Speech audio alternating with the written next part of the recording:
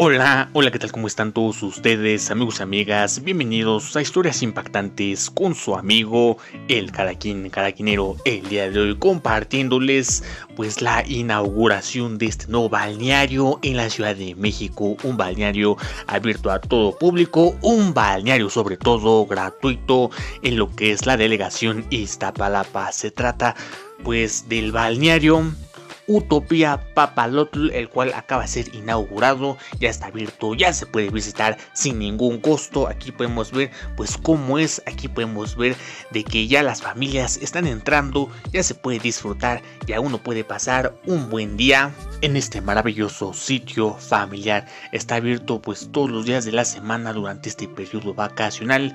La entrada no tiene ningún costo y también les comparto las imágenes de otro balneario que también se encuentra en la delegación Iztapalapa. Es el balneario Elba y así está en estos momentos. Está muy padre, está muy chido, todo mundo se anda divirtiendo pues en estos balnearios muy buenos, muy céntricos en la Ciudad de México. Sin embargo, amigos, este sí tiene un costo y es de 80 pesos la entrada. El horario de apertura del balneario Elba es de 9 de la mañana hasta las 4:30 de la tarde. Pues bueno, amigos, así están estos dos balnearios en lo que es la Ciudad de México, delegación Iztapalapa. ¿Cuál les gustaría visitar? Visiten el que es gratuito, el balneario que acaba de ser inaugurado por la alcaldesa de Iztapalapa sin ningún costo. Comenten, compartan, suscríbanse, cuídense mucho, diviértanse mucho. Bye bye.